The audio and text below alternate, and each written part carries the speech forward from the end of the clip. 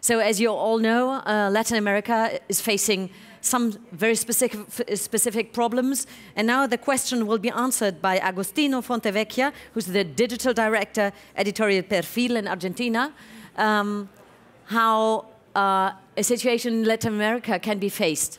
Well, hi, everybody. Thank you for being here. My name is Agustino Fontevecchia. I'm from Buenos Aires, Argentina. And I'm here to tell you a little bit about the situation with publishing and innovation in Latin America, where our troubles and our stuff is very different from what you see over here. So when one traditionally thinks about innovation, the first thing that comes to mind is software, of course. We think of Bill Gates and Mark Zuckerberg and Steve Jobs. But I think the problem with that is that we often confuse cause with consequence, or symptom with cause for that matter. Because Microsoft, Facebook, and Apple, they're just vehicles through which these geniuses channeled their creative will to be, right? And that is what we think is the essence of innovation. The will or volition to perdure, to go beyond circumstances that are quite complicated, and to transcend, rather than to create a new type of software for the fact of creating software.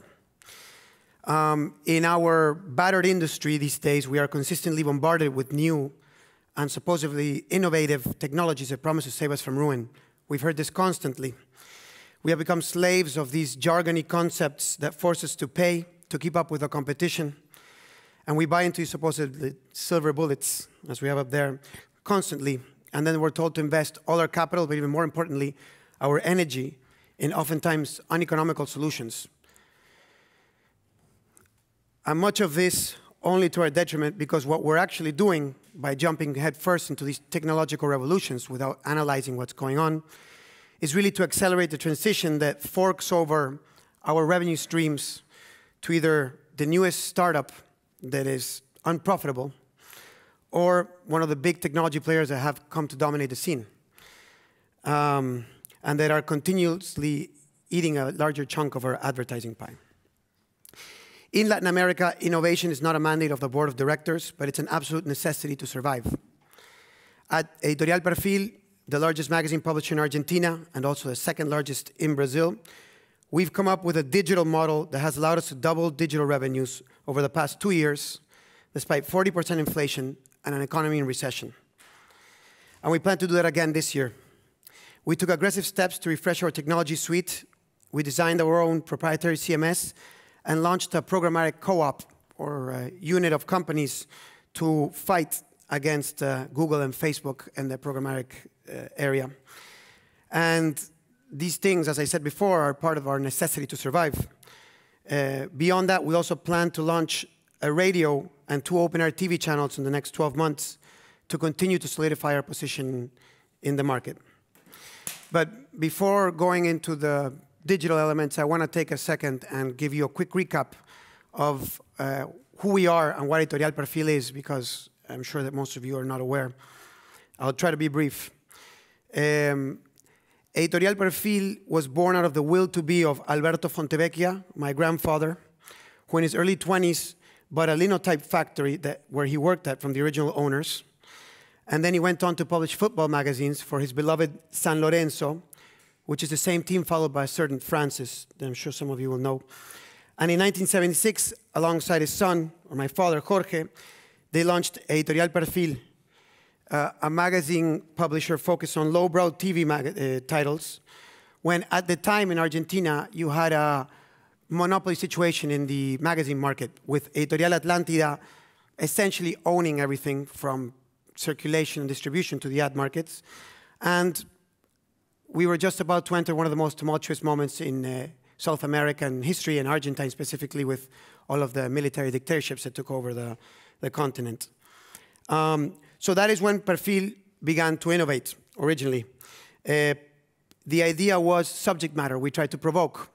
So that's what the first way in which you try to generate circulation was to provoke, and that was the main revenue stream at the time.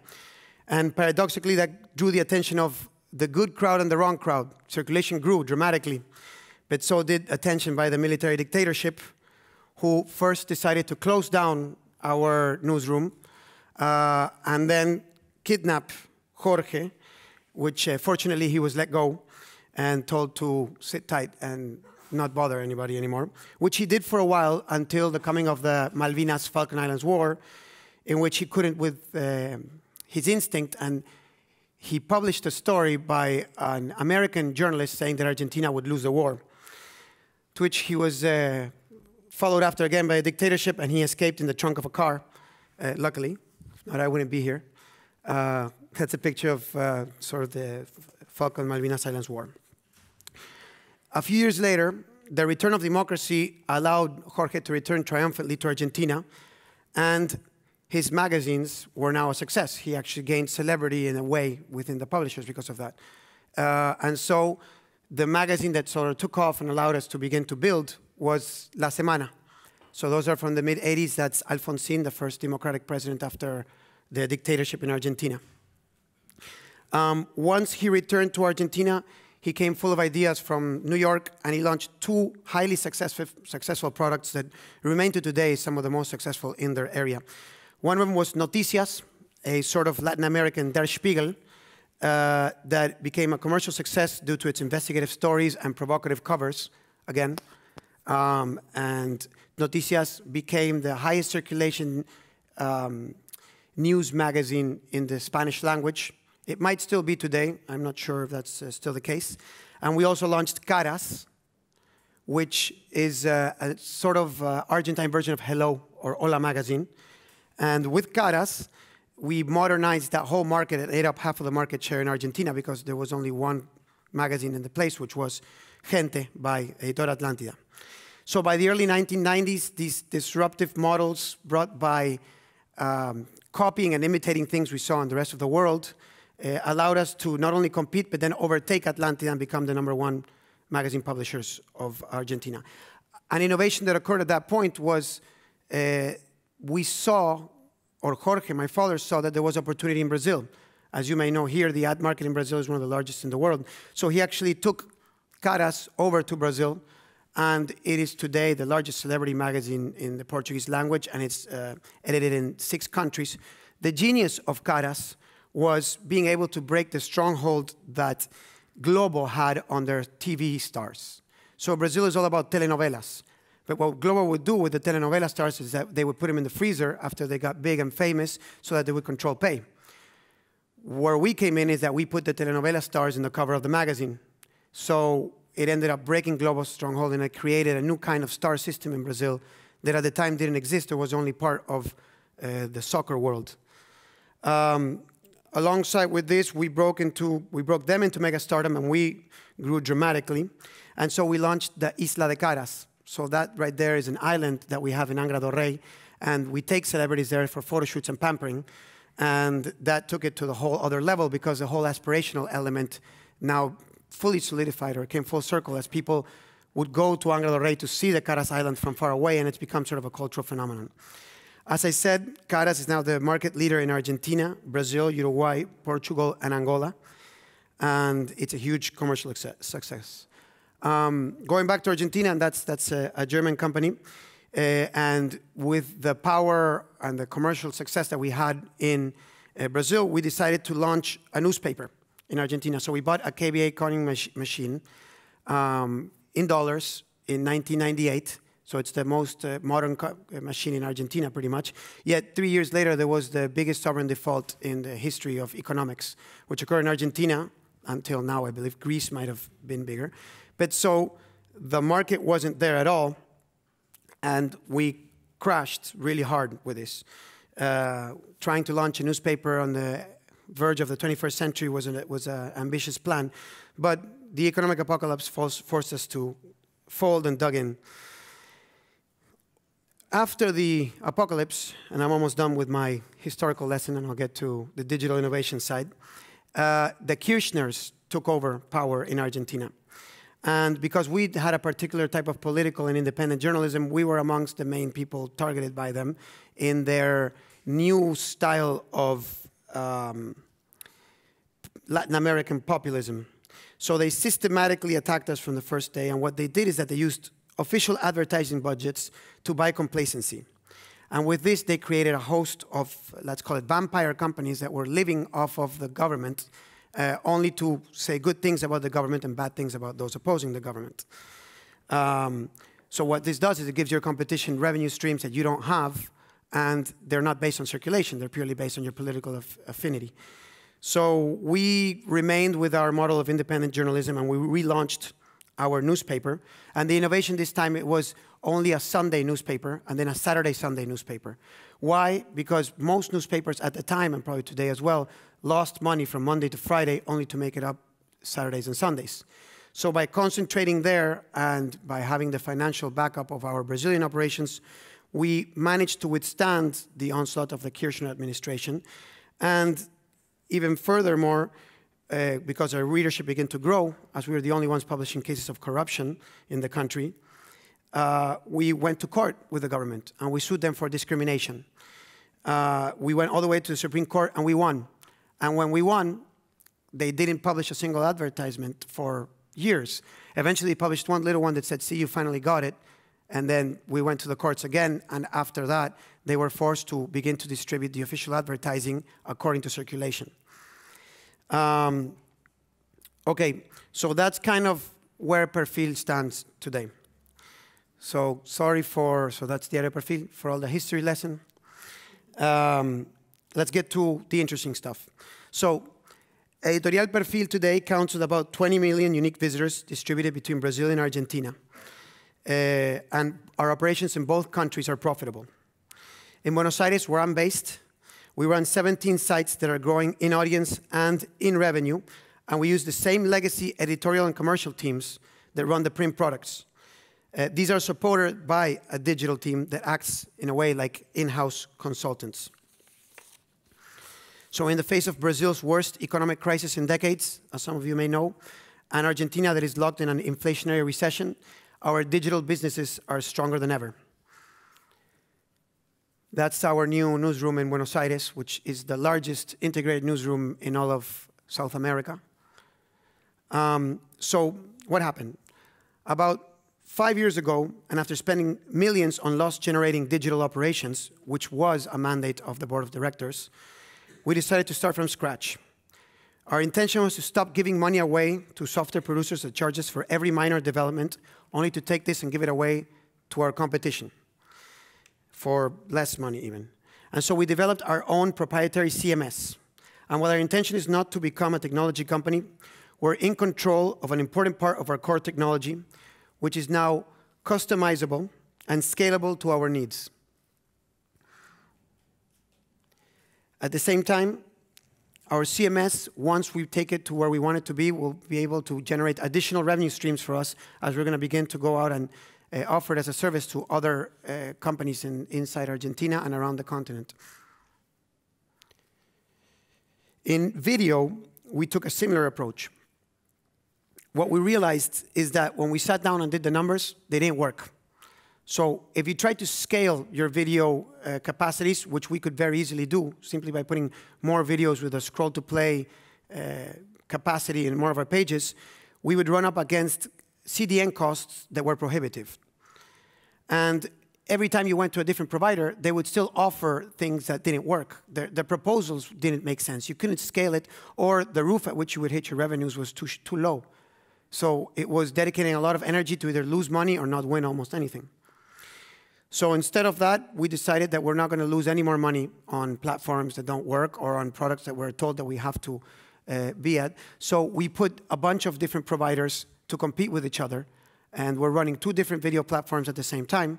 None of them have upfront costs for us, and in all of them we operate on the revenue share conditions. At the same time, and with our ad server company, which is ePlanning, which is a Latin American company, we are developing a proprietary video platform, which is also a necessity of the smaller companies across the Americas and in Argentina, which we're going to go ahead and offer along with our CMS as one of our offerings and services at the time. We could say something similar about video content. What we realized is that the cost of generating good content in-house was too expensive. Our teams weren't sophisticated enough. The time it took to edit it wasn't, we didn't really have it. So what we're doing is we're partnering with independent producers across the country to bring on our platform. So we're becoming a platform distribution channel. And then what we're doing is that we're not paying for any of that content. Rather, we're getting advertisers to pay for it, and we split the cost with the producers. In a way, trying to become a sort of TV channel rather than, or digital TV channel. In terms of sales, is our commercial strategy. In terms of sales, we didn't seek to reinvent the wheel, but to empower our traditional teams with all the tools they needed. So it's easy to talk about digital and go ahead and say, oh, you need a team that works in digital and you sell this and you train. But when you have a traditional legacy organization and you're supposed to be working within that, and that's where you're making the majority of your revenues, you need to train those people and you need to make those people sell everything.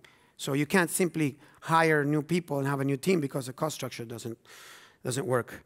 So what we figured out is that we developed a hybrid structure where we have a digital manager responsible for sales with a team of digital partners.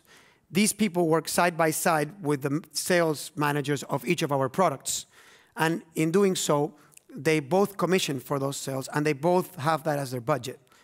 So in other ways, the digital team does not compete with the print team, but the digital team is an addition to the print team.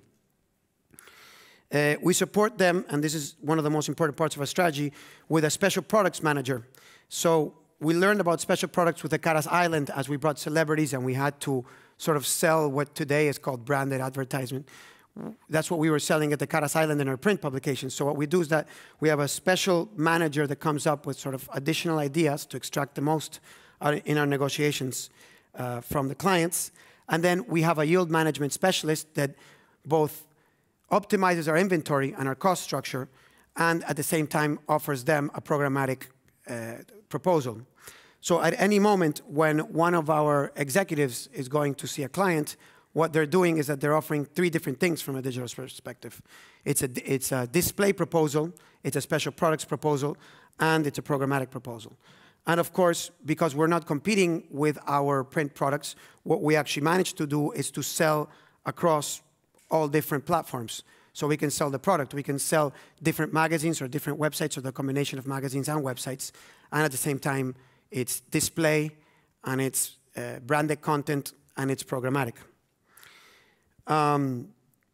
Speaking of programmatic, or before that, 1 second, it's important to understand that because the print products generate the vast majority of our revenues, advertisers in Argentina, what they're trying to do is to shift as much of the investment as they can into digital. The easy thing to do would be to say, yes, take over digital. But we realize that that's not what we have to do. We have to support both of our products. So what we do is that we have to remain vigilant in our annual negotiations, which are held at the highest level, and then bring it down and have the team of managers sort of split up that income that you get or the money that comes in. Moving over, there's another very, very weird thing about Argentina, and this is very dangerous, but it was what I was talking about before, government advertisement. So in Argentina, the government makes up today, in our products, approximately 30% of the advertising pie, sometimes. So what we've had to do is develop very sophisticated lobbying situations so that we can go and sit with the government officials who we are investigating for corruption at the same time and tell them, you have to pay. And when they say no, we say, look, we have a court order that says that you have to pay because this is the way that it's supposed to be distributed according to circulation, not according to who you decide to buy or sell. So while this is like a very dangerous drug, we are prepared to go and offer them 360-degree offers. So we offer events, we offer print, and we offer digital in all sorts of ways, and their hand is forced originally. Another really important thing is programmatic. So we understand that Google and Facebook are one of the biggest enemies. So along with the 5 other largest publishers of the country, we created RPA. RPA is a company that is a programmatic co-op. So we've taken all of our inventory out of Google, and therefore, if you want to buy anything that is premium in Argentina, you have to come through RPA. And we know that this has worked because we've grown RPA's revenues in the first 12 months in which it's been under operation more than Google has grown in those years, in those months. So this is our way of training the market and teaching them how to live there. Another very important point, and I'll go fast, I'm not sure if my time's up. So we understand that Google and Facebook are our biggest competitor, yet that we live in a world of Google and Facebook. So we need to get paid for our content. We understand that, and we also believe that their practices in the advertising market are monopolistic and dangerous. Journalism is a pillar of democracy, and the free internet is necessary, and this good journalism is expensive. So together in Argentina, they control 80% of the advertising pie. So what have we done? We sued Google and Facebook for monopolistic practices and for copyright infringement, understanding that they're not going to pay for content, but with that, we sit them in the negotiating table. And the fact that we're suing them does not mean that we can't work with them. We are doing both. And they don't understand that really, but it's necessary because we understand we have to live in their world, but that we're not going to let them twist our arm.